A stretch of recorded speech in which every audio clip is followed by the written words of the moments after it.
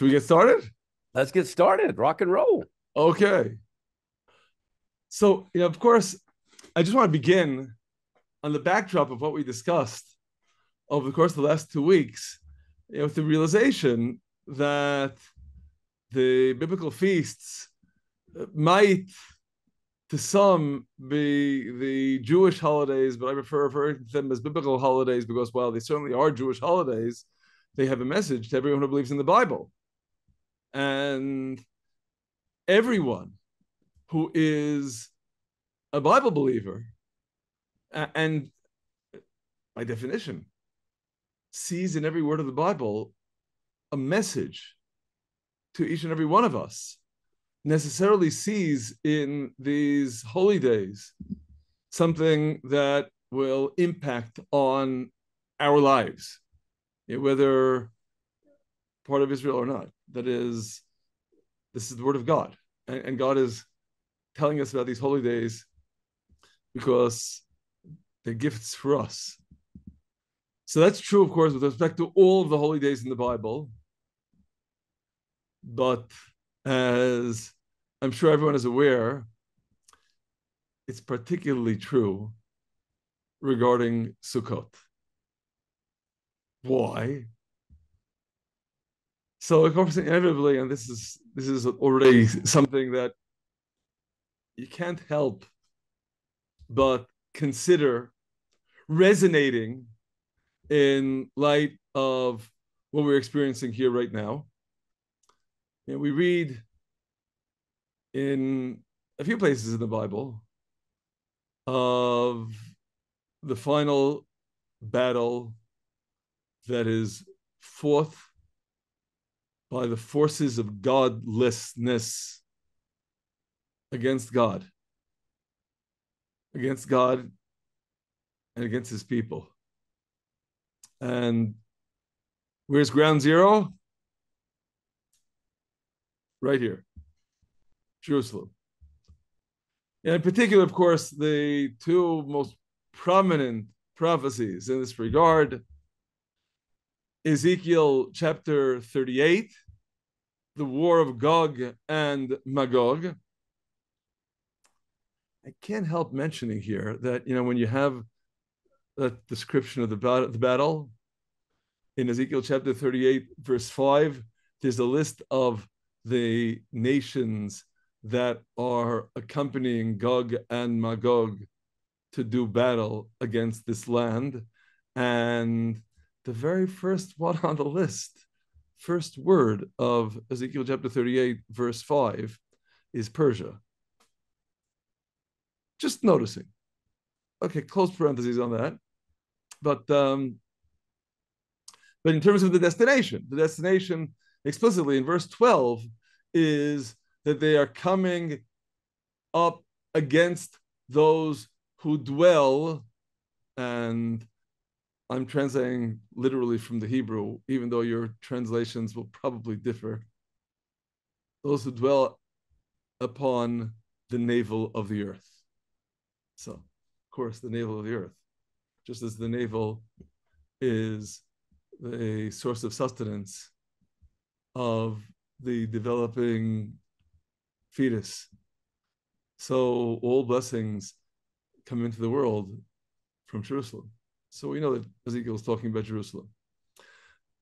But the other version, whether it's exactly the same battle or not, is a subject of debate. It certainly seems to be two different ways of describing the same battle. In Zechariah chapter 14. Yeah. And of course, in Zechariah chapter 14, there's no ambiguity whatsoever with respect to where the battle takes place. In verse 2, for I will gather all nations against Jerusalem to battle. And the city shall be taken, and the houses rifled, and the women ravished, and half the city shall go forth into captivity, into exile, but the residue of the people shall not be cut off from the city. So it's a battle that takes place in Jerusalem. And of course, when we read then shall the Lord go forth and fight against those nations as when he fights in the day of battle. And there is a description of what then ensues. Interestingly, like in Ezekiel chapter 38, there is a massive earthquake. In Zechariah chapter 14, the earthquake splits the Mount of Olives into two. That's pretty massive. And then we read that everyone is fleeing. The Lord, my God, shall come, and all the holy ones with you. And in verse 9, the Lord shall be king over all the earth. In that day shall the Lord be one, and his name one. And what is most directly germane for the purposes of our discussion right now is in verse 16. And it shall come to pass that everyone that is left of all the nations that came against Jerusalem shall go up from year to year to worship the King, the Lord of hosts, and to keep the Feast of Tabernacles. So, of course, that there's a connection between all nations and Sukkot, the Feast of Tabernacles, in particular, is explicit in the Bible. There's no question. I just feel compelled to add here. I don't know why this wasn't always obvious to me, but it dawned on me a year ago. I think it was actually during the Feast of Tabernacles, during Sukkot, that I realized that, I kind of figured that when we read about everyone that is left of all the nations, then you're just talking about the survivors. Why would you think that these are just random survivors? That when these nations come to do battle against God in Jerusalem, the nation, maybe the nation as a whole or the rulers of the nation, chose to come to do battle against God, but there were individuals who are on God's side all along. And when those nations are destroyed, those will be the survivors. Those will be those who remain of all of those nations. And what do? They come here, ground zero, to Jerusalem, to celebrate Sukkot. So you have explicitly in the Bible this extraordinary universalist dimension in Sukkot and the Feast of Tabernacles more than any other holiday. That is, again, granting that with all holidays, if you believe in the Bible, you believe that these holidays, if they're cited explicitly in the Bible, have a message to everyone who is a Bible believer. But here, it's explicit in the Bible. There's no question. Except that, having noted that theme, that dimension that is, after all, explicit in the last chapter of Zechariah, there's an obvious glaring question. Because if we consider the passage in the Torah, in the 5 books of Moses, that details the Feast of Tabernacles, the Feast of Sukkot, to the greatest degree, well, there really isn't any competition. It is really explicitly Leviticus chapter 23. Now, we've described Leviticus chapter 23 previously as well. We noted it last week in speaking about Yom Kippur. We noted it 2 weeks ago in speaking about Rosh Hashanah. But the truth of the matter is that the description of those days doesn't hold a candle to the description of Sukkot. So just to read together. Leviticus chapter 23, beginning in verse 33. And the Lord spoke unto Moses, saying, speak unto the children of Israel, saying, on the 15th day of this 7th month is the Feast of Tabernacles for 7 days unto the Lord. On the first day shall be a holy convocation. You shall do no manner of servile work. 7 days you shall bring an offering made by fire unto the Lord. On the 8th day shall be a holy convocation unto you. The 8th day is a whole other story. We're not going to get into that right now. And in particular, further elaborating from verse 39, on the 15th day of the 7th month, when you have gathered in the produce of the land, you shall keep the feast of the Lord 7 days. on the first day shall be a solemn rest, and on the eighth day shall be a solemn rest. And there are two particular dimensions of observance that are singled out in particular. In verse 40, and you shall take you on the first day the fruit of goodly trees, the branches of palm trees, and boughs of fig trees, and willows of the brook, the four species that we wave on the holiday of Sukkot. You shall rejoice before the Lord your God 7 days. Tantalizingly, the Torah does not explicitly tell us what these four species, that of course we take to this day, are intended to represent. That's the subject of discussion, multiple answers to that. But in any case, we continue, verses 41 and on. You shall keep it a feast unto the Lord 7 days in the year, is a statute forever in your generations. You shall keep it in the 7th month, and you shall dwell in booths. You can say booths, you can say tabernacles, you could say Sukkot, because that's the word in Hebrew. So you shall dwell in Sukkot 7 days. All that are homeborn in Israel shall dwell in booths, in Sukkot. And here, there is an explicit explanation of what the Sukkah signifies, that your generations may know that I made the children of Israel to dwell in Sukkot, in booths, when I brought them out of the land of Egypt. I am the Lord your God. So this is a remembrance of the Exodus. Whose Exodus? Israel's Exodus. So what connection is there to all the nations of the world? It's not clear. And I'll just note further, the next verse, which is clearly the synopsis of this entire presentation of the holy days of God, in verse 44, and Moses declared unto the children of Israel the appointed seasons of the Lord.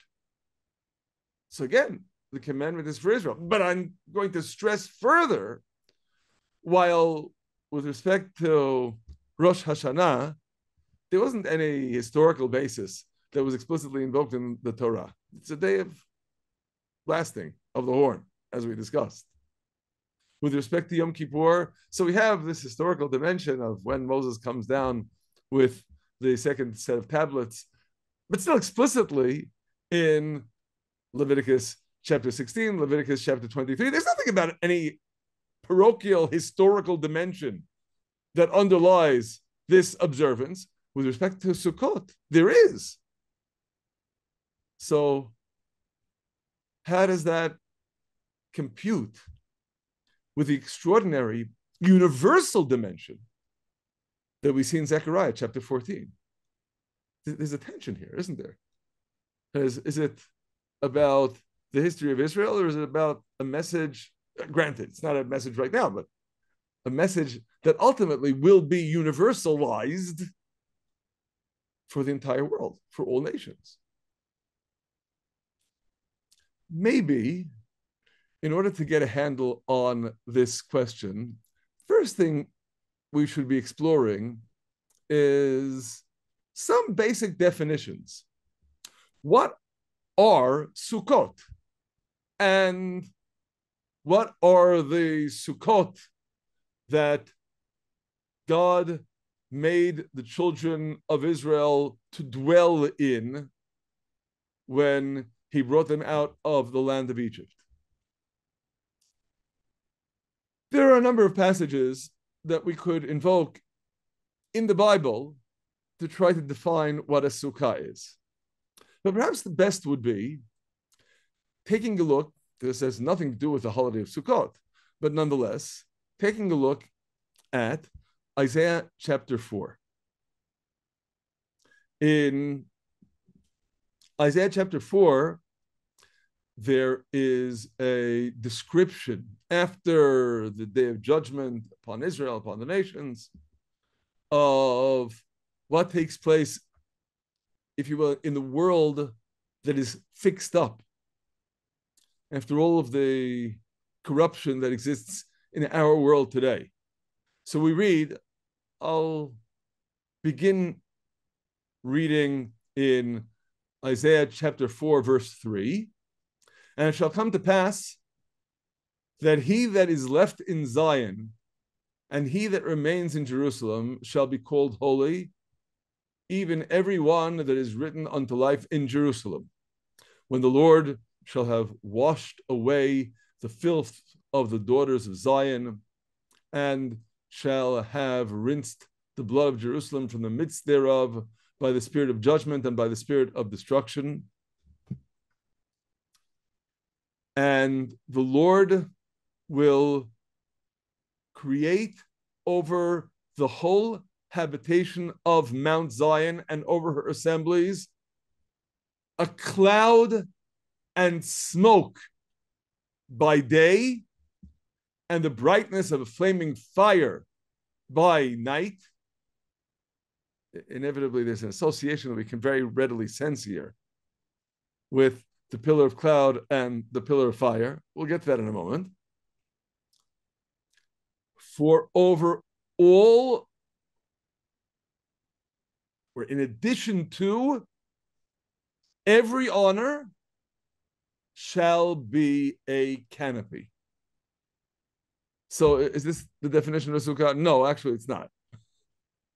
We haven't gotten to that yet. Canopy, the Hebrew, I think a fairly well-known Hebrew word, chuppah, which of course is the word that we use for the wedding canopy. The next verse invokes the sukkah. And there shall be a sukkah. So you can read it as tabernacle, both. The word in Hebrew is sukkah. There shall be a sukkah for a shadow in the daytime from the heat, and for a refuge and for a covert from downpour and from rain. That's the sukkah. Again, a shadow in the daytime from the heat, and the refuge and a covert from downpour and from rain. So what is a sukkah then? On the most basic level, a sukkah is a refuge. Now, I guess I should qualify that by saying to some degree, because it's not a house. It's not the preferable form of refuge. When you're in a house, you have solid walls, you have a solid roof, and you're protected from the elements. But a sukkah is not that. A sukkah has walls. What it has overhead is thatching. Thatching that ensures that there's some degree of shadow from the heat, that is to be very strict to your definitions. For a sukkah to be valid, you have to have majority shade as opposed to majority sun. Yeah, but you also get sun. It's not completely shade. And if it rains, it rains. It doesn't rain as hard as it does outside.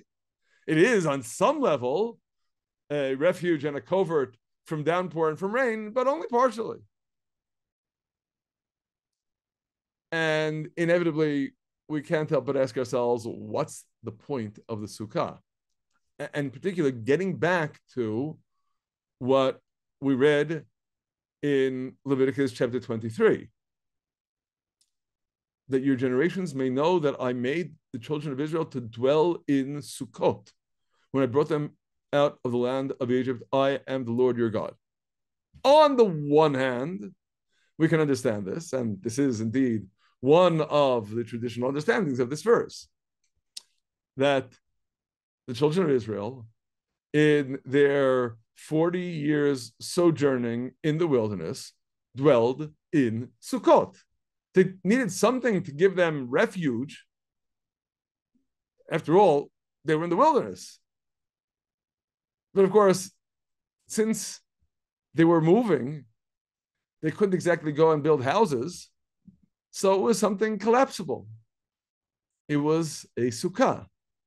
And when they would encamp in a given location, every family would set up its sukkah. And when it would be time to move, they take down the sukkah and move it. That's one way of understanding this verse.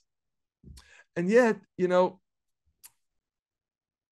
the sense you get from I made the children of Israel to dwell in Sukkot when I brought them out of the land of Egypt, I am the Lord your God, may imply more than that.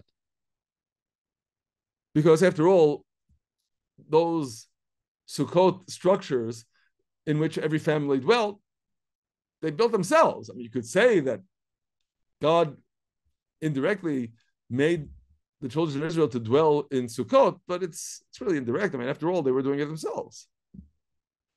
And then there's the alternative view. And here, of course, I get to the verses I already intimated when we considered that portrayal in Isaiah chapter 4 of a cloud and smoke by day and the brightness of flaming fire by night.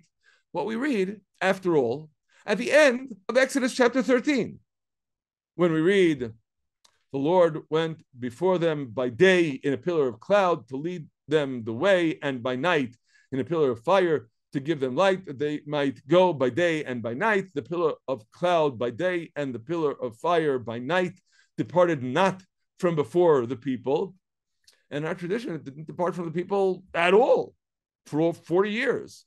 And then on some level, it wasn't just a pillar in front of the encampment, but that the encampment was surrounded by clouds of glory that God made. So it's in that vein that God made the children of Israel to dwell in Sukkot. In Sukkot, in the sense of this booth that was granted by God of these clouds of glory to protect Israel from the elements. And inevitably, coming to this understanding of the sukkah, that is either one, but the idea that the sukkah is intended to provide some tangible sense of being in a kind of quasi-refuge is in particular intended to drive home to us that, as was the case with the children of Israel during the 40 years of sojourning in the wilderness, we too are under God's protection. God is the one watching over us, and ultimately everything that informs our ongoing destiny is our constant dependence upon God's providence. That's true whether we're speaking of the flimsy physical dwellings in which we lived or these clouds of glory, because ultimately, after all, it's all about God's providence. And obviously, it's self-evident. That's the message that your generations may know, that I made the children of Israel to dwell in Sukkot when I brought them out of the land of Egypt. I am the Lord your God. That connectedness to God. And inevitably, too, we'll note that obviously informs the time of year that we are bidden by God to leave our homes and go and dwell in the sukkah. What's so significant about this time of year?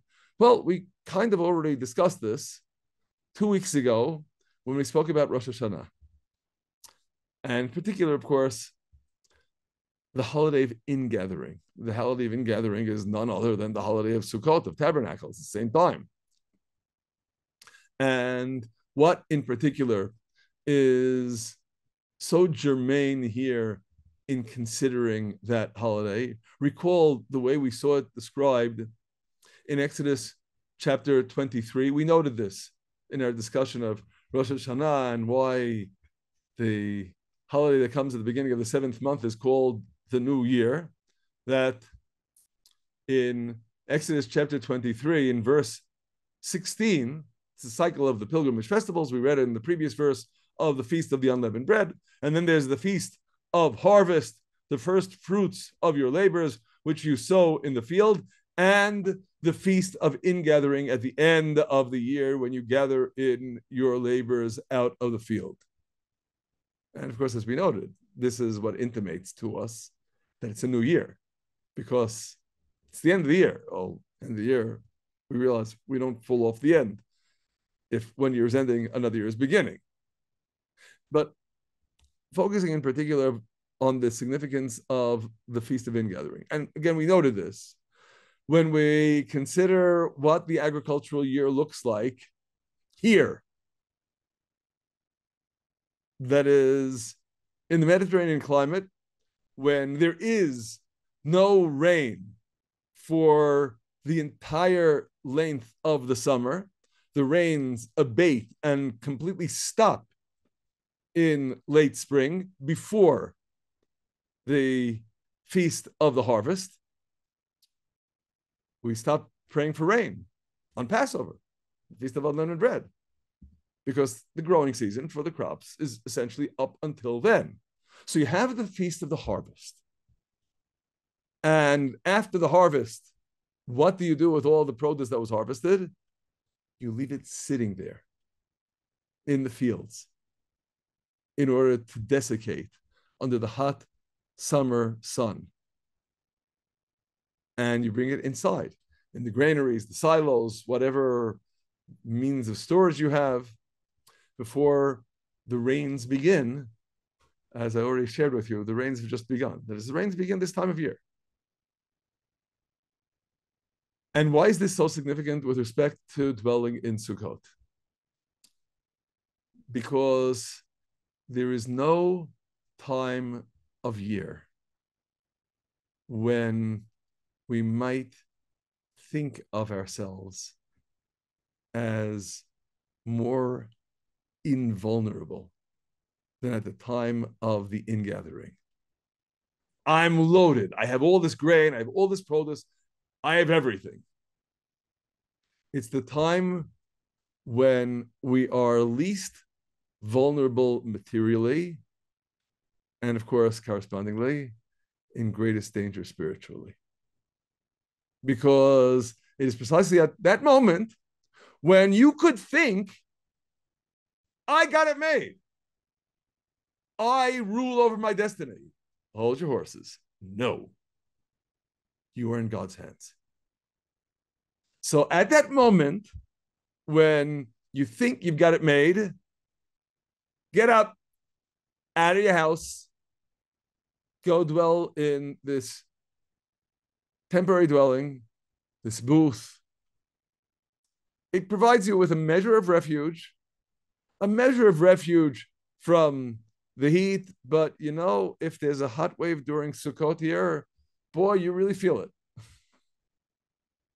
And conversely, if there's a rainstorm, we pray it doesn't rain during Sukkot, because then we can't fulfill the commandment of dwelling in the Sukkah. But if it rains in the Sukkah too. Not as hard as outside. Again, it's a refuge and a covert from the downpour and the rain, but only partially. So you get out of your home, you get out of this delusional sense that I'm in control of everything and I've got it made. And you bask in this realization that we're all in God's hands. And that really, most essentially, is the critical message of the Sukkah. It's, of course, again, the message that we read in both Exodus chapter 23, and again in Exodus chapter 34, where again this holiday is described as the Feast of Ingathering. In Exodus chapter 34, it's described as the turning point of the year as opposed to the end of the year, but the message is essentially the same. In both instances, it is to protect us from the dangers of hubris, pride that can come with this high point of the year, the Feast of Ingathering, when I finally think I've got it made. Because all the produce is coming into my home now. You don't. You don't have it made. You're not in charge. And inevitably, what we hear perhaps most resoundingly is the warning in Deuteronomy chapter 8. And inevitably, we sense the resonance between Deuteronomy chapter 8 and the description of God causing us to dwell in these temporary dwellings during the 40 years in the wilderness. In Deuteronomy chapter 8, from verse 2, you shall remember all the way which the Lord your God has led you these 40 years in the wilderness, that he might afflict you, to test you, to know what was in your heart, whether you would keep his commandments or no. And he afflicted you and suffered you to hunger and fed you with manna, which you knew not, neither did your fathers know, that he might make you know that man does not live by bread only, but by everything that proceeds out of the mouth of the Lord does man live.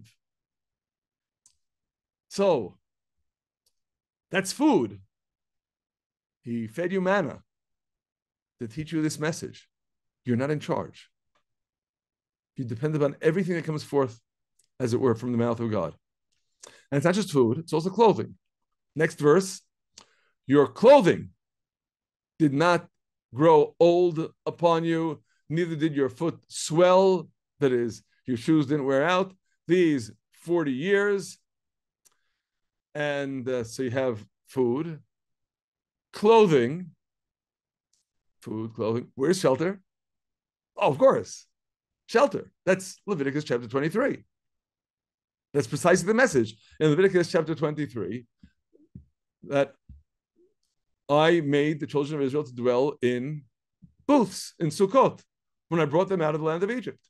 In other words, to have that sense, food, clothing, shelter, everything that you need, God provides. But know that indeed it's God who's providing. You're not in business for yourself. And there is, in this vein in particular, the warning, first enunciated in Deuteronomy chapter 8, verse 5, and you shall consider in your heart that as a man chastens his son, so the Lord your God chastens you. And more sternly, verse 11, beware lest you forget the Lord your God in not keeping his commandments, his ordinances, and his statutes, which I command you this day, lest when you have eaten and are satisfied and have built good houses and dwell therein, and when your herds and your flocks multiply, and your silver and your gold is multiplied, and all that you have is multiplied, then your heart be lifted up, and you forget the Lord your God, who brought you forth out of the land of Egypt, out of the house of bondage, who led you through the great and dreadful wilderness, wherein were serpents, fiery serpents and scorpions, and thirsty ground where there was no water, who brought you forth water out of the rock of flint. Drink. Who fed you in the wilderness with manna, which your fathers knew not, that he might afflict you, and that he might prove you to do you good at your latter end. Food. And just in general. If you forget all that, in verse 17, and you say in your heart, my power and the might of my hand have gotten me this wealth, remember the Lord your God, for it was he who gave you the power to get the wealth. Of course, your power was involved in your getting the wealth. Okay, but God gave you the power that he may establish his covenant, which he swore unto your fathers, as it is this day. So, when we consider then what's the message of the Sukkah, to be dwelling in that temporary dwelling that symbolizes God's providence. God watched over you in the wilderness, and he's watching over you right now. And lest you be distracted by all the material wealth, because it's the Feast of Ingathering and you're getting in all this produce, stop. Remember, it's all about your relationship with God. So at that moment, that might delude you into thinking that you are invulnerable, that moment at which you are spiritually most vulnerable to pride, to hubris, to thinking that you're in control, get out of your house. Live in a sukkah for 7 days. That'll give you your bearings again. You'll appreciate that it's all part of an ongoing dialogue between you, between each of us and God. The message of the Sukkah. And inevitably, having come to this realization, remember our opening question. So, is Sukkot a parochial commemoration, or is it universal?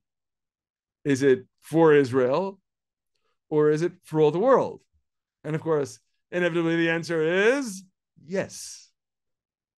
It is, in the rawest sense, of course, a reflection of the history of Israel, that your generations may know that I made the children of Israel to dwell in booths when I brought them out of the land of Egypt. I am the Lord your God.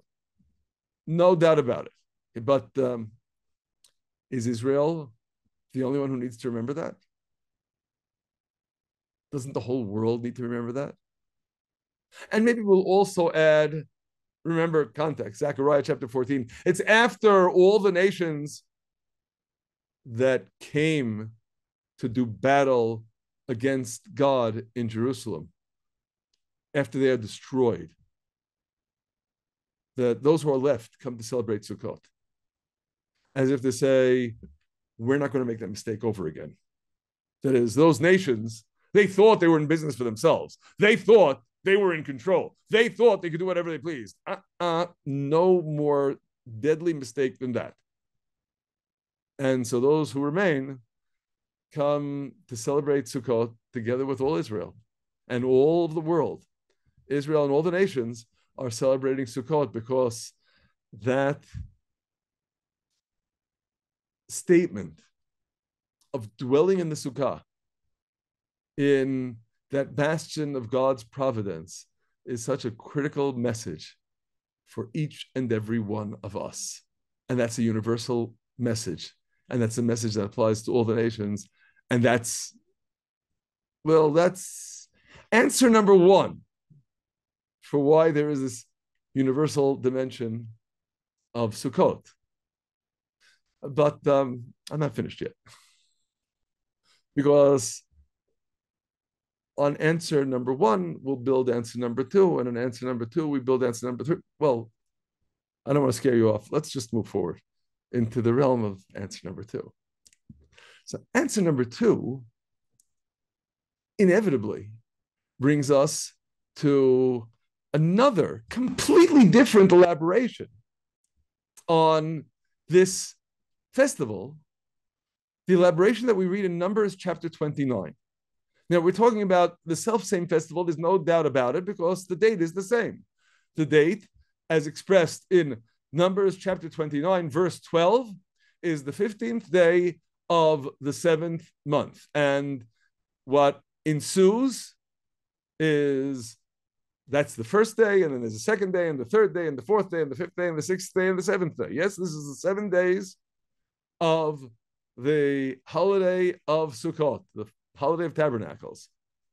But the particular point of emphasis in Numbers chapter 29 is the special offerings that were brought upon the altar in the Holy Temple. Now, you might rightly note that we don't have a Holy Temple today, and we can't bring these offerings. So this might just seem like a completely airy abstraction. Well, first of all, lest there be any mistake about this, we continue to pray every single day for the restoration of the Holy Temple. No doubt about it. But more importantly, right now, we don't have the Holy Temple, but we have the message. And, as we read in Hosea in chapter 14, we will supplement for the bulls with our lips. So, when we study God's word, we actualize on a symbolic level what God's word is telling us as a prescription. And what I'd like to focus upon in particular with respect to Numbers chapter 29 is, I'm not going to read all of the verses that describe the offerings brought on the festival of Sukkot for those 7 days, because that goes clear through verse 34. And I'm afraid where am I welcome by then? So I'm just going to note very briefly that we read in chapter 29 of Numbers, verse 13, that on the first day of Sukkot, 13 bulls were brought upon the altar. On the second day, we read in verse 17, 12 bulls. On the third day, we read in verse 20, 11 bulls. On the fourth day, we read in verse 23, 10 bulls. On the fifth day, we read in verse 26, 9 bulls. On the sixth day, in verse 29, we read 8 bulls. And finally, on the seventh day, verse 32, 7 bulls. And of what significance are these offerings? Well, we add 7 plus 8 plus 9 plus 10 plus 11 plus 12 plus 13 equals 70. And of what significance is the number 70? Well, we know if you tally up all of the descendants of Noah listed by name in Genesis chapter 10, you get 70. These are the 70 archetypal nations of the world. Now, you might rightly argue that there are an awful lot more than 70 nations in the UN today. And our response will simply be that just as on your computer screen or your television set, you have 3 different colored pixels, the red, yellowish green, and bluish purple. And from these 3 primary colors, you can make every hue in the rainbow. So in the same vein, there are 70 primaries when it comes to the nations of the world. We have an ancient tradition that the number 70 signifies every possible way of looking at something. That's why in the court that Moses is enjoined by God to establish in Numbers chapter 11, there are 70 elders. Because in order to be able to have a great court, you need to be able to see something from every possible perspective. So hence the significance of the number 70. And in the same vein, in the grand cosmic symphony of singing the praises of God, you need every perspective. Each and every nation signifies a unique dimension, if you will, in this grand cosmic symphony orchestra, a unique instrument. And you produce the symphony precisely by every nation making its contribution. So there are these 70 nations. And the offerings brought on Sukkot are intended as offerings on behalf of the nations of the world, so that the world should not be desolate of them, meaning that they should prosper. And in particular, in as much as it's the beginning of the year, that this is the offering on behalf of the nations of the world. All the archetypal nations are represented. Well, that's of course pretty explicit as a universalistic dimension with respect to the observance of Sukkot. And I'll add here an additional dimension. We have this tradition that pertains to Psalm 109, that when we read on some level the complaint of the psalmist, for the mouth of the wicked and the mouth of the deceit have they opened against me. They have spoken unto me with a lying tongue. They compassed me about also with words of hatred and fought against me without a cause. In return for my love, they are my adversaries, but I am all prayer. In return for my love, they are my adversaries, but I am all prayer, is the declaration of Israel in bringing these 70 offerings in the Holy Temple, on the Holy Altar, on behalf of the nations, and in return for my love, they are my adversaries. And they have laid upon me evil for good and hatred for my love. Now, of course, I'm going to stress, we know very well that's not all of the nations. But, simultaneously, boy, we sure get an object lesson in what hatred looks like by reading the news, seeing what's going on in the world today. I'm not talking about the axis of evil. I'm talking about, I don't even want to mention them by name, but the supposed leaders of the West that call for an arms embargo against Israel and who are constantly self-righteously wringing their hands in a moral equivalence between the terrorists and their victims. So it's still very much a presence, without any question. I just feel compelled to share with you, precisely in emphasizing that it's not everyone. You know it's not everyone. I know it's not everyone, because I'm experiencing all of you. And I feel compelled to share with you a tradition that we have with respect to the second verse of Lamentations. Lamentations chapter 1, verse 2. Now, you can look up this verse in your translations. The only thing is that the translation is not literal.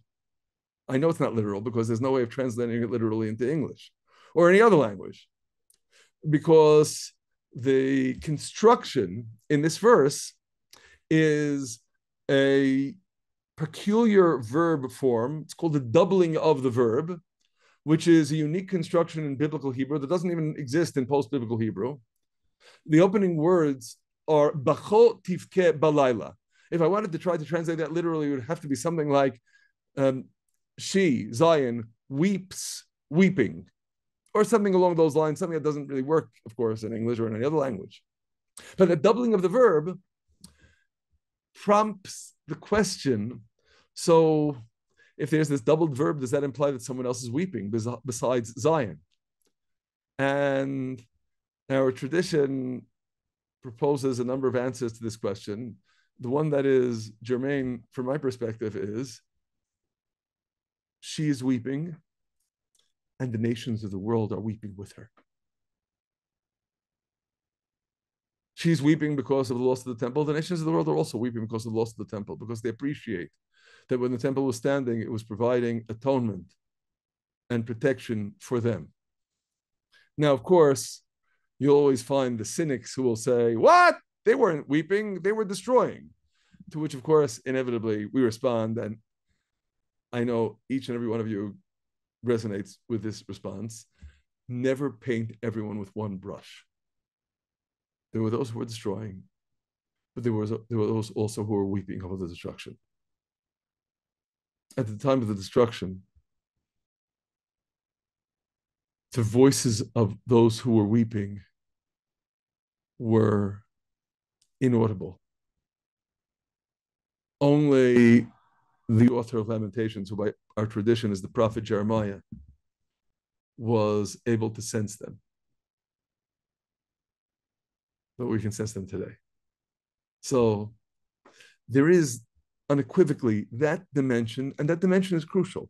That is the realization that what the temple signifies within the broader scheme of things, in particular on the Feast of Tabernacles, is a universalist message.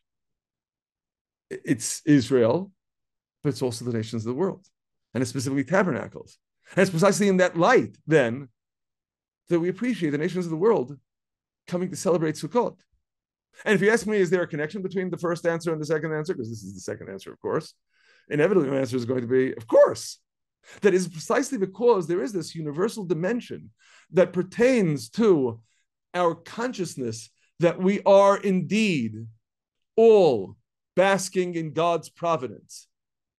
We're not in business for ourselves.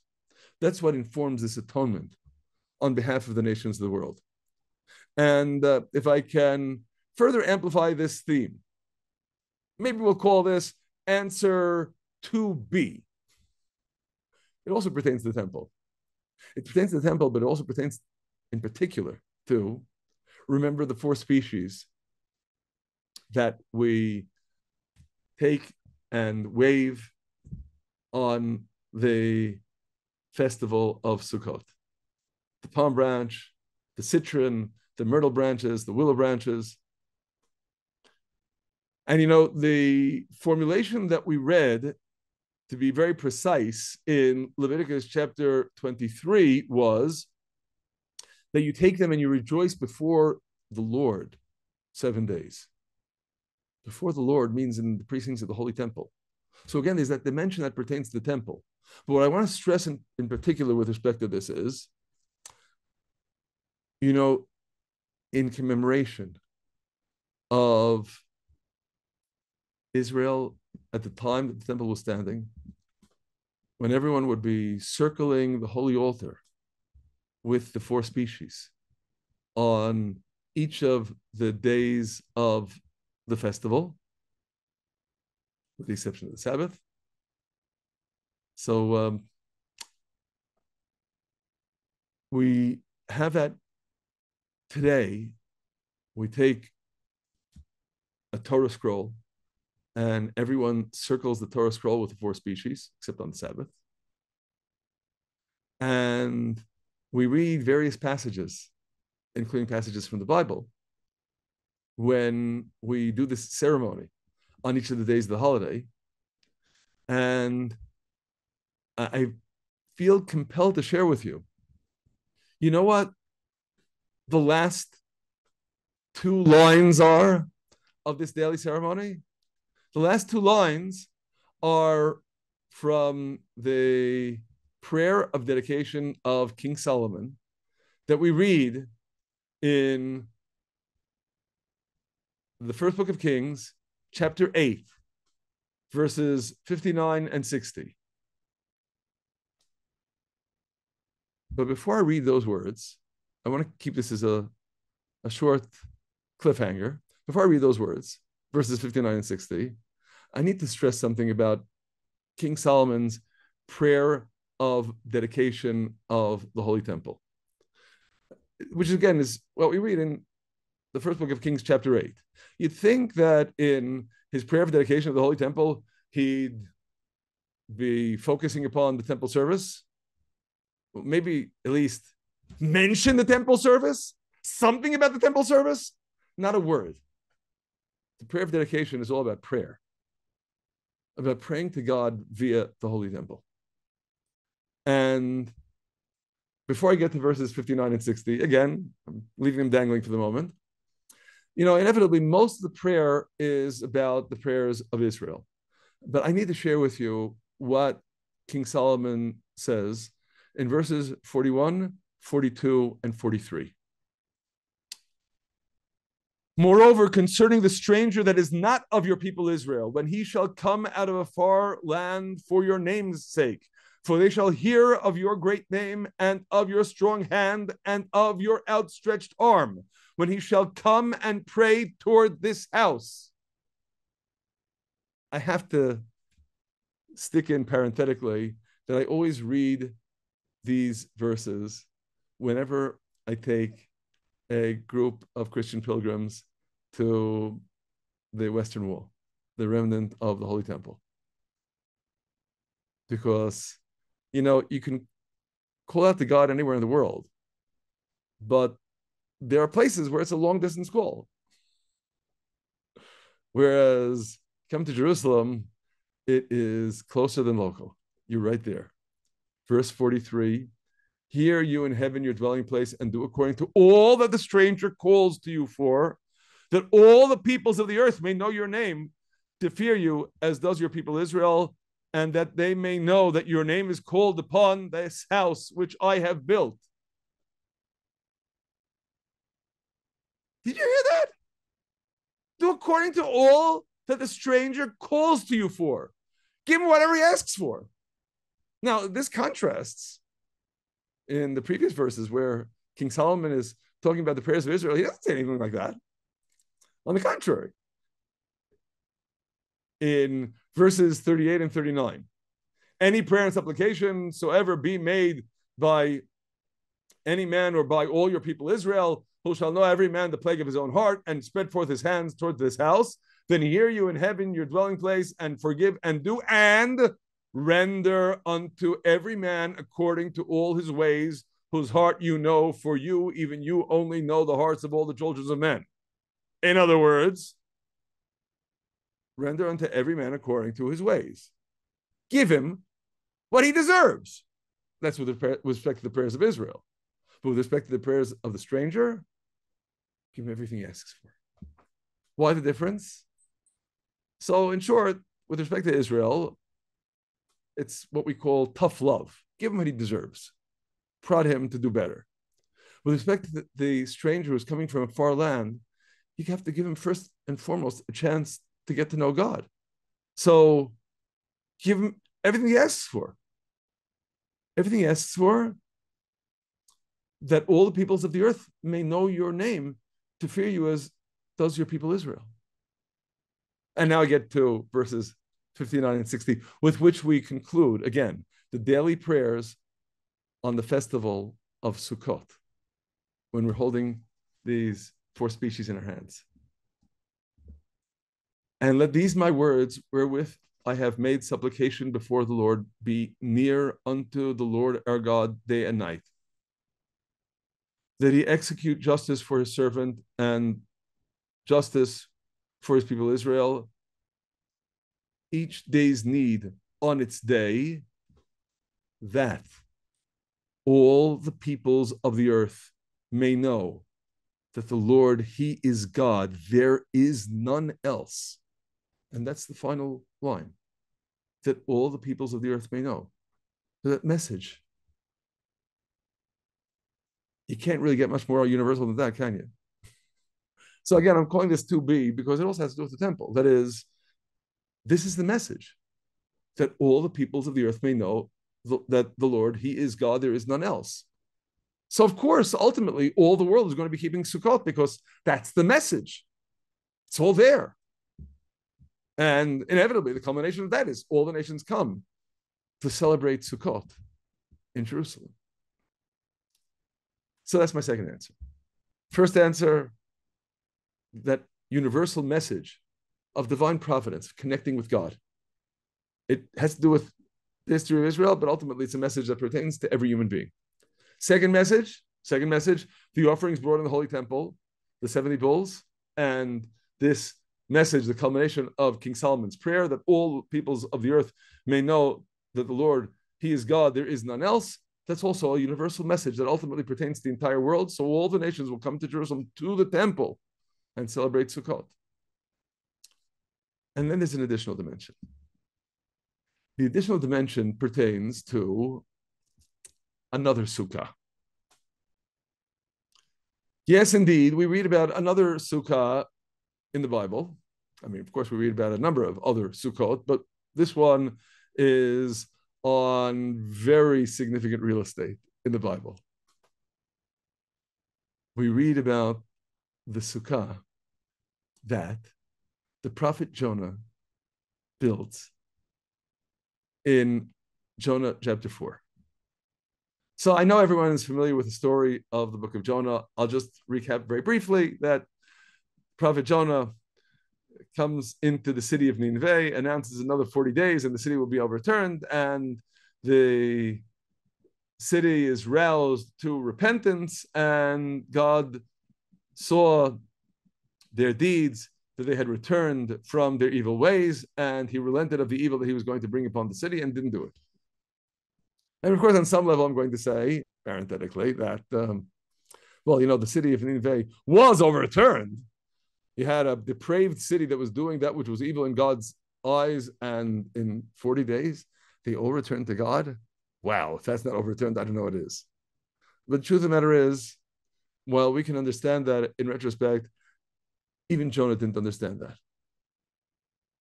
And so at the beginning of chapter 4, it displeased Jonah exceedingly, and he was angry.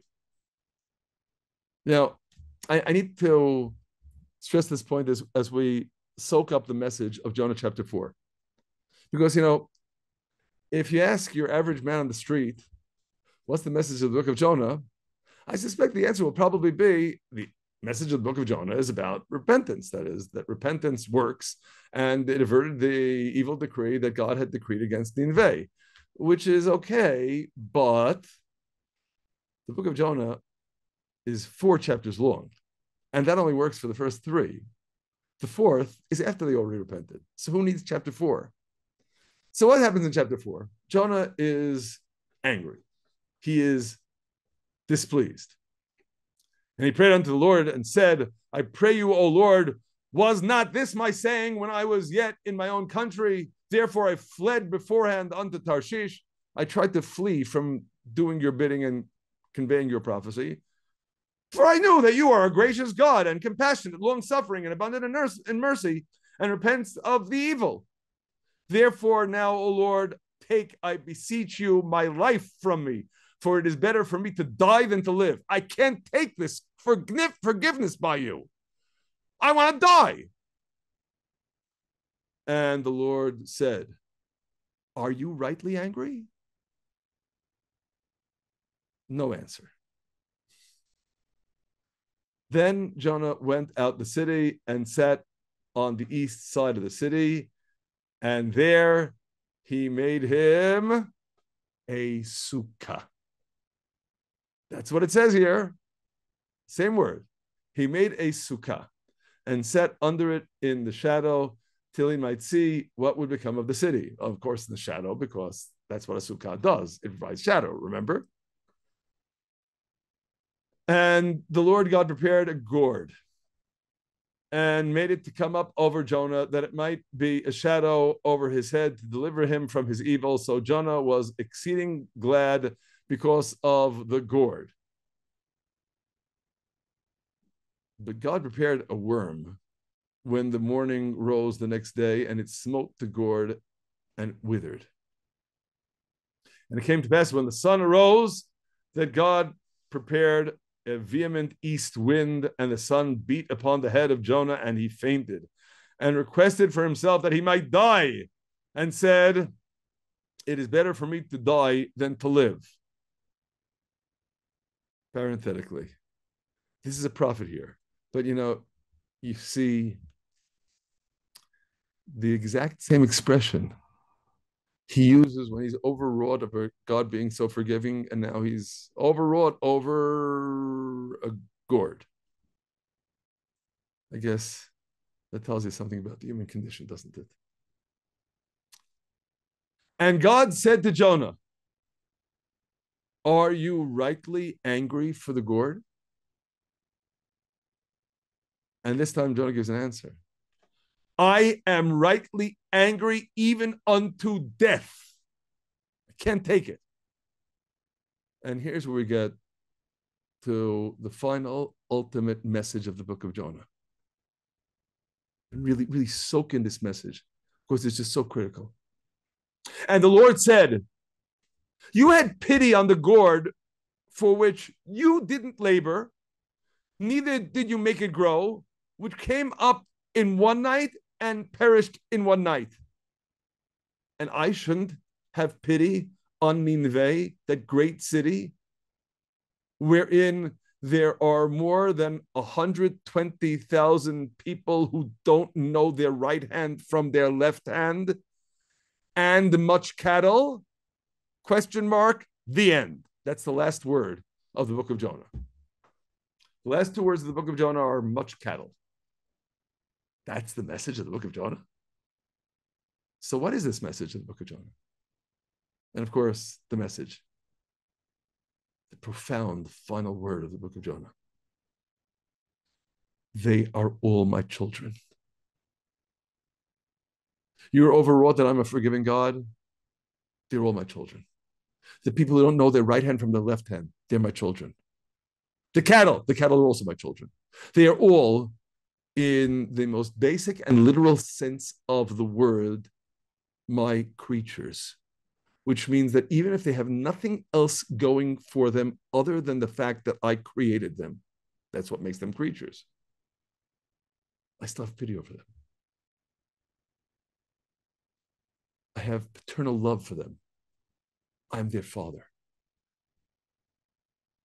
This is the final resounding message that the prophet Jonah hears in the sukkah outside of Nineveh.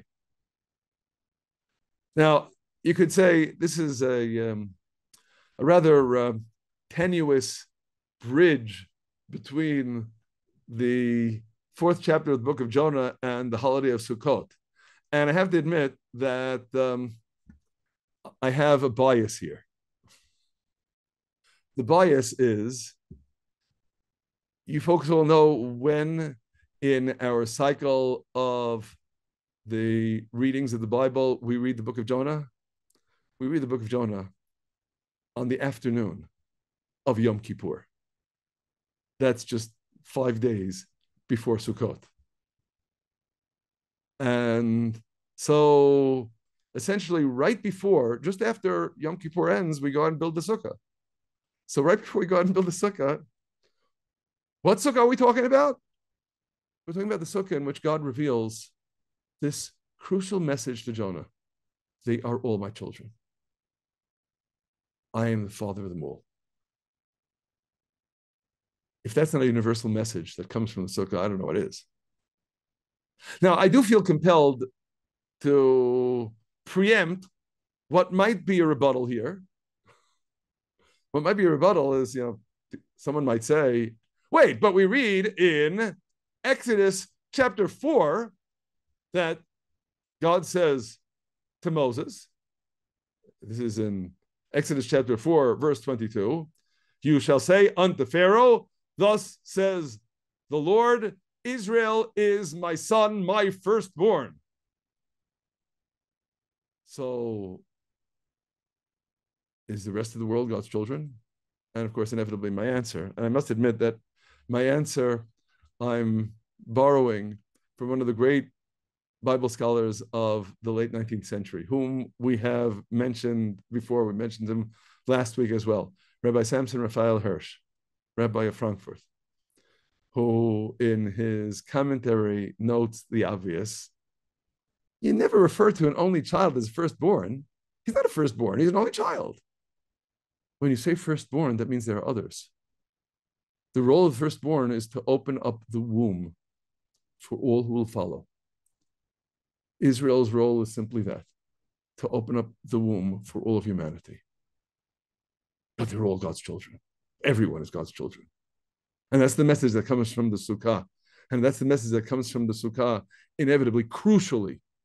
That is the message that must find its expression in this universalist dimension of Sukkot. Now, inevitably, I just need to supplement this with the obvious realization. Remember what we said, in particular, 2 weeks ago in discussing Rosh Hashanah, vis-a-vis the holiday of ingathering that's at the end of the year. That you have the new year that is specifically described in terms of the new year. New, that's the month of the Exodus, which is the head of the months of the year. And then you have the new year that's described in terms of the end of the year. That's precisely this time of year. And again, it's in our inevitable understanding that we don't fall off the end when we get to the end of the year, that we appreciate that there must be the beginning of a year this time of year also, but it's specifically expressed in terms of the end because the new year in spring directs our gaze forward.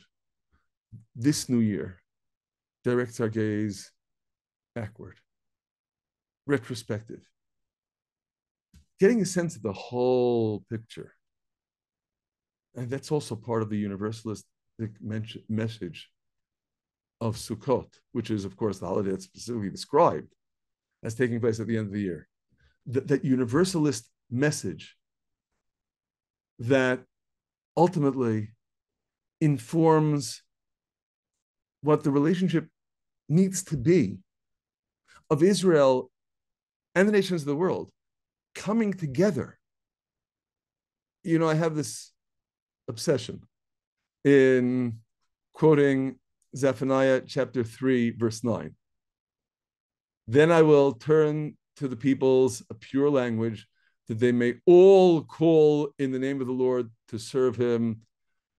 As Pastor Mark likes to point out, doesn't say shoulder to shoulder, it says with one shoulder. We become conjoined twins. And that coming together is precisely this message, that it's coming together in the Word of God.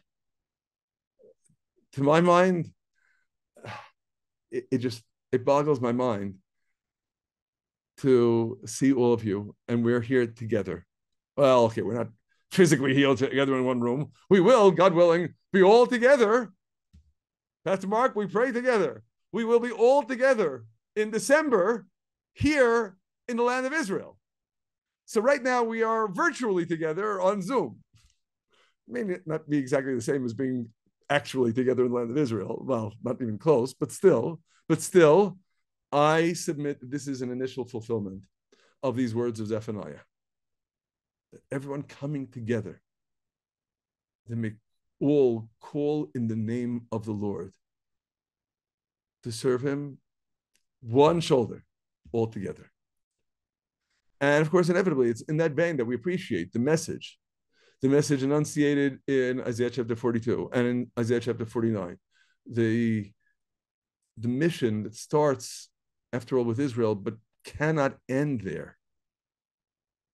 That in chapter 42, verse 6, I have set you as a covenant of the people, a light of the nations, to establish all nations. That's what the covenant of the people means. To communicate this message in Isaiah chapter 49, verse 6, which of course is explicitly addressed to you are my servant Israel, in whom I will be glorified. I will also give you for a light of the nations, that my salvation may be unto the end of the earth. Because it doesn't suit God for the salvation to just be for one people or one bunch of people. It's that my salvation will be unto the end of the earth, so that by that light, as we read in Isaiah chapter 40, arise, shine, for your light is come and the glory of the Lord is shone upon you,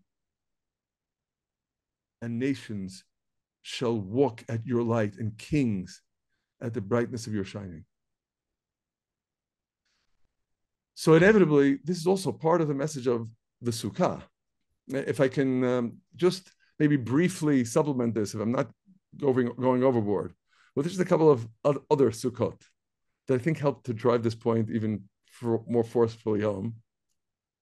So, just doing a brief overview of some other scriptural passages that pertain to the Sukkah. Psalm 76. I know in other contexts we've mentioned Psalm 76. Well, it's about a Sukkah.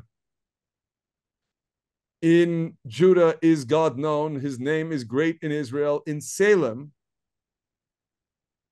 also is set his Sukkah, his tabernacle, and his dwelling place in Zion. So, of course, we appreciate from this verse that Salem is Jerusalem, because Zion and Salem are the corresponding numbers in the form of the biblical couplet. There he broke the fiery shafts of the bow, the shield, and the sword, and the battle Selah. Glorious are you and excellent, coming down from the mountains of prey. God destroys the forces of evil. And what's the consequence of that? That after the forces of evil are destroyed, in Judah God is known. His name is great in Israel. And how is that expressed? The Sukkah, the tabernacle. And you're able to sense so intimately God's providence. And another Sukkah, the Sukkah about which we read in Amos chapter 9, verse 11. In that day will I raise up the Sukkah, the tabernacle of David that is fallen, and close up the breaches thereof, and I will raise up his ruins, and I will build it as in the days of old. And again, what is that message?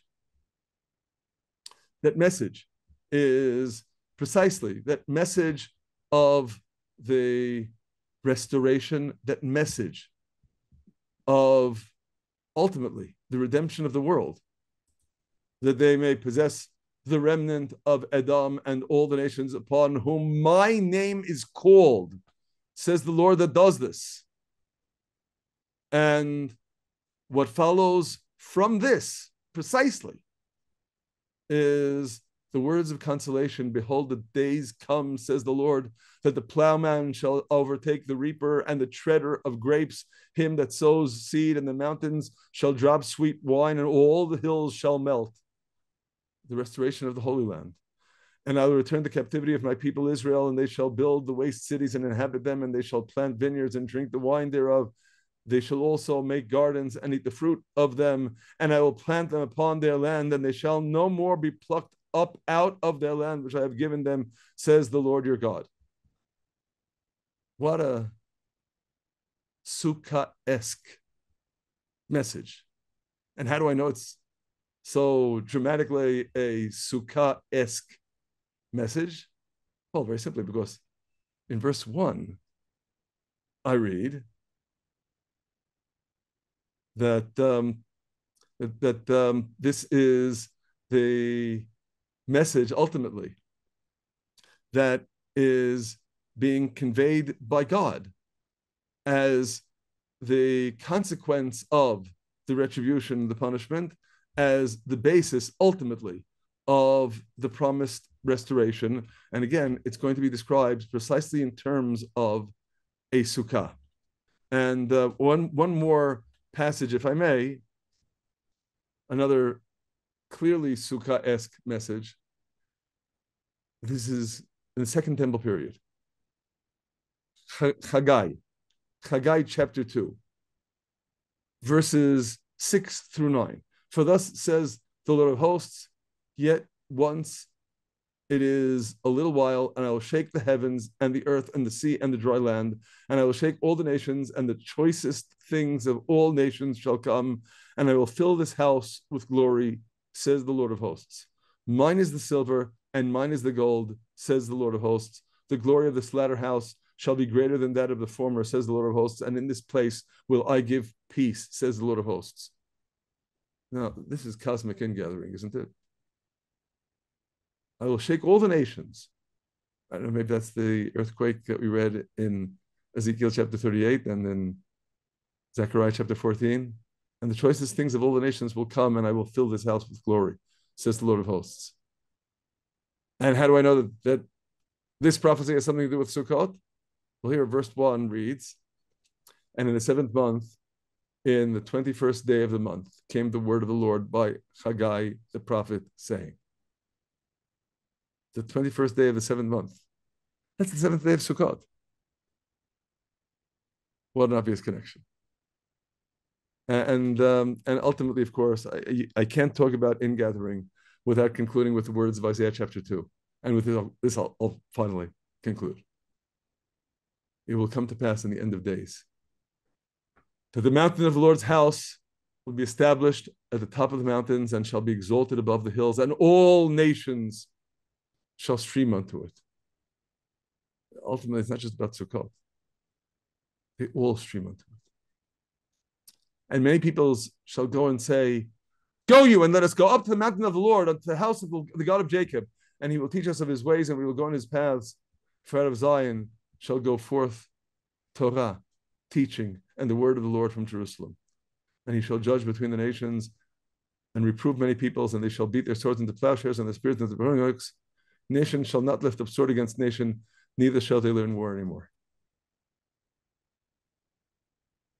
The cosmic Sukkot, the ingathering, everything gets ingathered to God. And it's all of us together, which is the greatest blessing of all. So on that note, again, I'm going to express my thanks first and foremost to Pastor Mark and also to each and every one of you, because I think we're doing ingathering right now also. God bless you. Well, thank you, Chaim. I have two questions, comments. One of them is, isn't it understood in Judaism, in light of Zechariah 14 and in Ezekiel 38, that the Gog-Magog war literally happens during Sukkot? That's an interesting question. I think that is a possible interpretation of the fact that that's what we read on Sukkot as the reading from the prophets. That is, we read the prophecy of Ezekiel chapter 38 and the prophecy of Zechariah chapter 14. But of course, it's not explicit that it takes place during Sukkot. And hey, I guess I'll take it whenever it happens. But yeah. Well, I just thought it was interesting how it tied on Sukkot. Everyone has to certainly, count. but certainly, it's certainly like the anniversary. The idea, unequivocally, the idea is a Sukkot idea, unequivocally. Now, the next thing is this: Jonah was the son of Emet, truth, my truth. I think it's fascinating that the difference is Jonah was looking at my truth versus God's truth. That's an interesting. Look, ultimately, our truth needs to get aligned with God's truth. I definitely accept the point. And I just thought that was fascinating. He's the son of. I look at today. Everyone has their own truth about what's going on from October 7th, from everything that happens. Yeah, and people don't really care much about God's truth, do they? Nope. Yeah. Well, but I sure thank you so much. I have an appointment, so I've got to run. You can continue to answer questions as long as you want. But again, I just want to thank you so much. I thank you, Pastor Mark, for having this opportunity. I certainly hope we won't have to wait until next Sukkot to do it again. I'm ready to do it next week if we can. Well, I plan to see you in a couple months. God willing. But we can still have another online session before then, right? Oh, yeah. Take care. Okay. God bless you. Take care. Bless you. Chag Sameach. Chag Sameach. If anyone would like to have any further questions, I'm happy to. Shalom, Rabbi. Shalom, Gerald. Yes. Hey, yeah, Chag Sameach. Hey, I have a quick question. I have a quick question regarding the temple. And Ezekiel 38, 20 specifically says that every wall will crumble and to the ground. And then in Zechariah, we talked earlier that the Mount of Olives is going to split. And during the Gog and Magog war, that everybody's going to know God. And so the question is that is there a consensus among rabbis that that's the time when the temple will be built after the great earthquake and after the war, and that everybody will want to build the temple after they see the God doing all his work with the earthquakes and all these things. What do you think about that?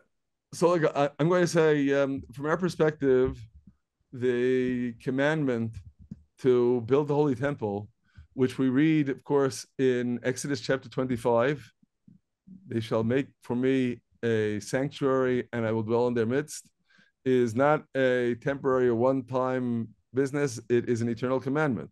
So we're ready to build the temple today, let alone tomorrow. We're always ready to build the temple. I'll amplify that even further. Besides the commandment in Exodus chapter 25, which of course inevitably is a commandment that is first fulfilled by the nation of Israel in the wilderness, when we read in Deuteronomy chapter 12, verse 5, pertaining to the temple, they shall seek out the place of God's indwelling and come there. That is a perpetual commandment, to seek out the place of God's indwelling, to seek the place of the temple. So absolutely, that never stops. That's a constant focus of our attention. But I certainly agree with you. The reality is that, of course, we aren't able to go ahead and build it right now. Once the nations of the world come to this realization, then of course it will be a piece of cake. That is, to share with you, in 1929, as many of you are undoubtedly aware, the land of Israel was shook by a horrific wave of pogroms that were perpetrated by the Arab inhabitants against the Jews. There were almost 60 people who were hacked to death in the most grisly manner imaginable in the city of Hebron. The Jewish community, the ancient Jewish community in the city of Gaza, was destroyed. And after the devastation, the British, who of course had the mandate of the League of Nations over the land of Israel, convened a commission of inquiry to decide whether, in light of this pogrom, they should deny Jewish access to the Western Wall for prayer. If that doesn't make any sense to you, that's a good sign. It shouldn't make any sense. But remember, of course, this was before appeasement got a bad name with Neville Chamberlain. In any case, one of the people who was called to testify before this commission was the chief rabbi, Rabbi Cook.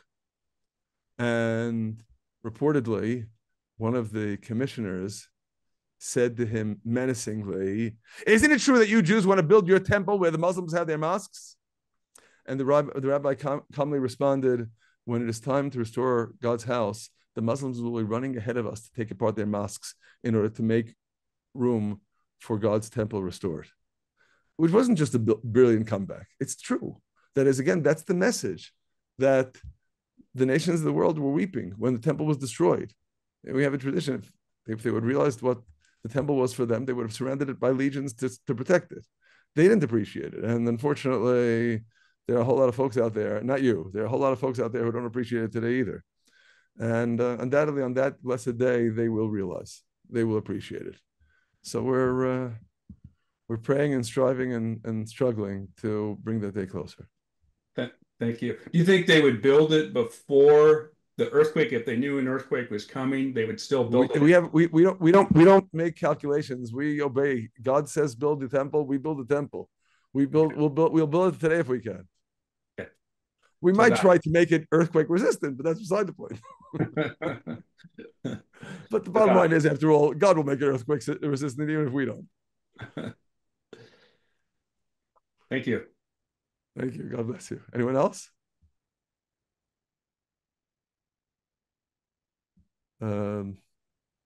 This is Sue from Pennsylvania.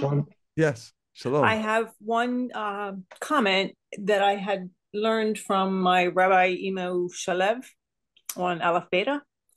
And he made a comment on the 4 species: the choice fruit, the palm fronds, which are leaves, the branches, and then the willows, which are trees.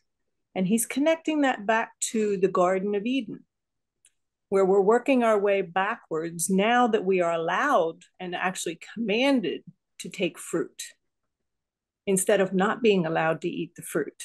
And we work our way back to the tree of life, which is the Torah. Okay,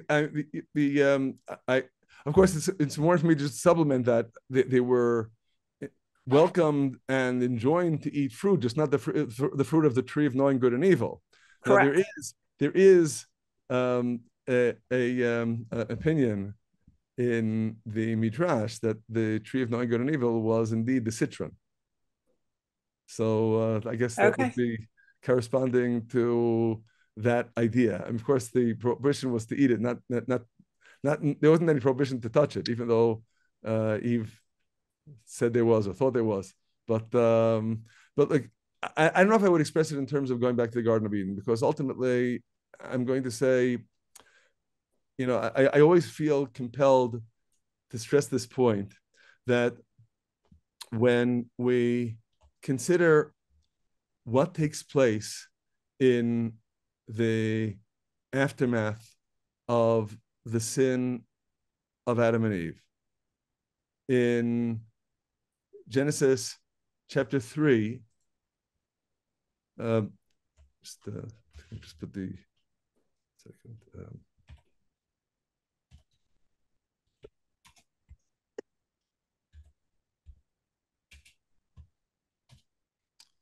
Okay, so in the wake of having eaten of the tree of knowing good and evil,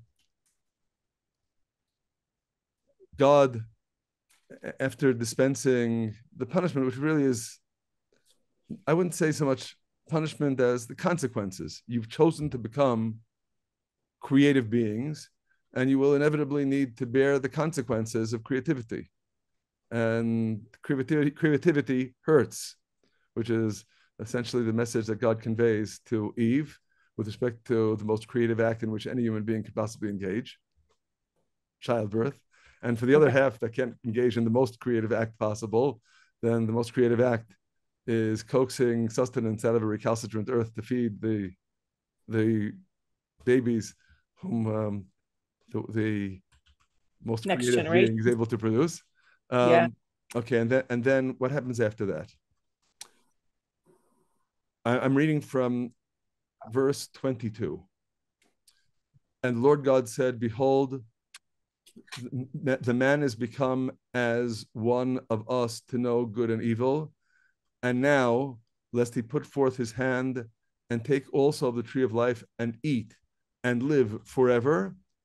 So he drove out the man, and he placed at the east of the Garden of Eden the cherubim and the flaming sword, or the blade of the revolving sword, to guard the way to the tree of life. Right? This is what we read in Genesis chapter 3. Yes. Yes? Yes. Yes? Yes. No. No. No. I tricked you, and no one even noticed. I just read Genesis chapter 3, verse 22, followed by verse 24, and I skipped verse 23, and you didn't even notice. And I didn't do it to trick you. I did it to make a point. because conceptually, verse 24 follows verse 22. That is, in verse 22, lest he put forth his hand and take also of the tree of life, so he drove out the man out of the garden. Now, of course, I should note, even with respect to those two verses, that the message most critically in the preventing man from eating of the tree of life is because there wouldn't have been anything wrong with man eating of the tree of life if he hadn't eaten of the tree of knowing good and evil. But after having eaten of the tree of knowing good and evil, there is the dire possibility that man could eat of the tree of life and then live forever in an unredeemed state. That would be terrible. Yes. So don't eat of the tree of life, because there has to be that purging that comes through death in order to be restored to a state of purity. But what about verse 23?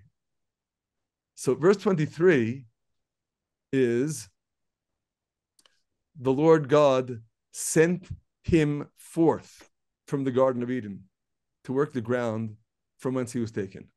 And this is so critical, because if verse 22 would have been followed by verse 24, then you know what would come after verse 24? The end, period. Because then God says, let's keep man from eating of the tree of life. And he drove out man, and that was it. Curtains. God forbid. That would be terrible. And that's precisely not the message of the Torah. Rather, there's verse 23 in the middle. The Hebrew reads, the opening word, Vayeshallechehu, which means God sent man on a mission.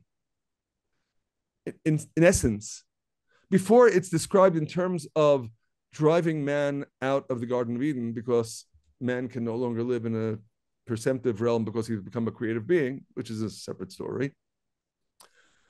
God, in essence, says to man, okay, now that you've eaten of the tree of knowing good and evil, you can't stay here. But don't think that means that the relationship between us is over. I'm sending you now on a mission. It's going to be to work the ground from whence you were taken as the creative being that you have chosen to become. You're not going to be in the Garden of Eden anymore, but the relationship between us is not broken. You have a different mission than you would have had if you would have stayed in the garden. You still have a mission. So, there is, of course, that dimension that we certainly won't deny, that there was a level of closeness in the Garden of Eden that we believe will only be fully restored in the Messianic era. But it's important also to stress that we have a job to do here and now, that it's not broken in that sense. There are things that are broken, right? We have to realize that we aren't in the same condition that we would have been had Adam and Eve not eaten of the tree of knowing good and evil. But there still is a relationship. And it's important to stress that, because we shouldn't think that everything is fine in this world, because it's certainly not. But we have to also avoid the opposite extreme of thinking that it's all about getting back to the Garden of Eden and that this world is inconsequential. We have a job to do in this world. God sent us on a mission to this world. And we are still summoned to fulfill that mission in everything that we do in this world. So we're still cultivating. We're still cultivating our ground. Right. And okay. that's a wonderful thing. Okay. That means we're not cultivating the ground from which we were taken because we decided that that's what we feel like doing. We're cultivating it because that's what God sent us to do. We're fulfilling God's mission. Okay. To maybe put it in somewhat more highfalutin terms, that now that we have become creative beings as a result of eating of the tree of knowing good and evil, God says, okay, go into the world of creativity, which is this world, not the Garden of Eden. Let's see what you're going to create here. Work the ground. Produce the children. Try to create a better world. That's your new mission. Right. Okay. Well, thank you for that very much. God bless you. Thank you. Anyone else? Rosh Hashanah is not biblical at all. I think you need to listen to the session that we had 2 weeks ago. It was precisely addressing this question, and I'm happy to discuss it after you have a chance to listen to it. Okay, anyone else?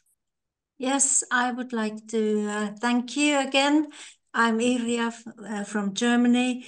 I thank you and your people that you have walked the land and you have cultivated the land and that you have shown it to us, to the nations, and been an example about that, what God has told you to do and what is his will through your lives.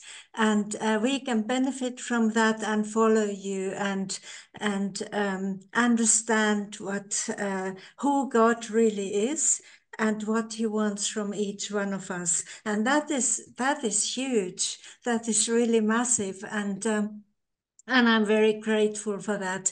And I would also like to add here a greeting from the heaven. On Rosh Hashanah, I was praying here at home, and after the prayer, I went outside, and over the hills it was cloudy day, but it had rained in the morning, and the hill is to the east, and there was a cloud in the color of the rainbow. I've never seen I have never seen that before.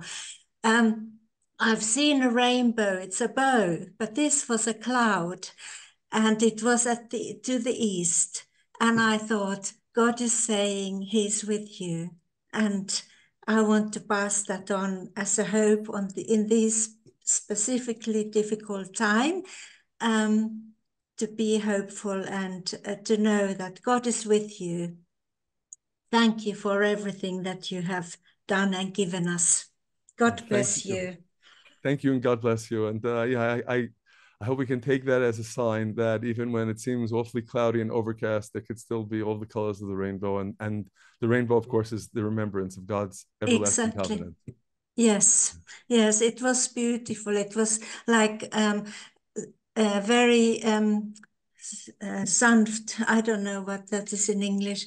Not strong colors, but very beautiful, beautiful colors, but very distinctly the colors of the rainbow in the cloud to the east. And that's for you. God bless you. And thank you so much for the words of encouragement that you've given me. You've really lifted me up. God bless you. Thank you. God bless you too. I'm sorry, I see MM has a hand raised, a virtual hand raised. Would you like to say something?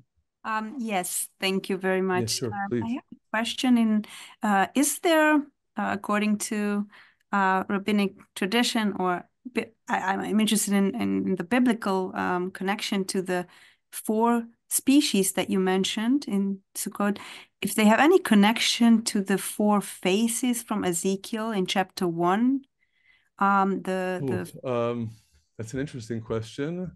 I must admit, I'm not aware of any connection expressed on that level.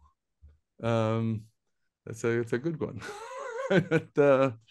The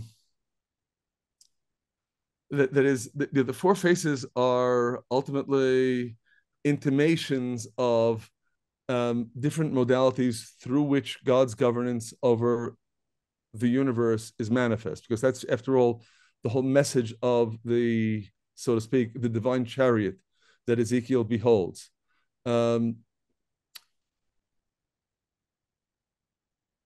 I don't recall an interpretation of the 4 species in terms of a symbol of God's governance of the world. That is, it's more a matter of our seeking different dimensions in the way that we come to God. But it's you're raising a fascinating question, and I have to admit I haven't seen any interpretation on that plane, but I'll look into it. Thank you very much, because it's interesting. One speaks of plants and the other speaks of creatures. Right. Right. Thank you. Well, if you do, I'm interested in finding. Okay. Okay. That's a good challenge. Thank you. Thank you very much. God bless you. God bless you. Anyone else? God bless you. God bless you. Thank you very much for your patience. I realize this has been quite a long session, so I'm very grateful for your putting up with me this long, and I hope we'll have additional opportunities. And of course, I'm going to reiterate my gratitude to Pastor Mark for bringing us all together, and I pray I'll be able to see as many of you as can come, God willing. We're talking about being able to get together here. We pray that God will give us a restoration of peace and security here in December. So I pray we'll be able to knock heads together, not just virtually, but literally at that time. And I also hope, of course, I hope to be able to visit Sumner. For those of you who can come to the ministry in Sumner, I've discussed with Pastor Mark, God willing, in February, we hope to be back in Sumner also. So I hope one of those opportunities will enable us to get together. And God bless you all. And most of all, I wish you all a blessed New Year, a blessed day of Yom Kippur coming up, and the blessed holiday, the Feast of Sukkot, God willing, in just another week and a half. God bless you all. Shalom. I am disabled. Sorry? Okay. I am disabled.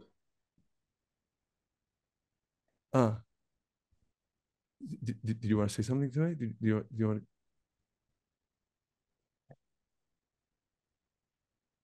I am disabled. May God bless you with every blessing.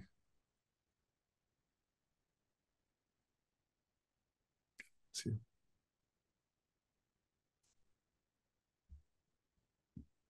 Shalom.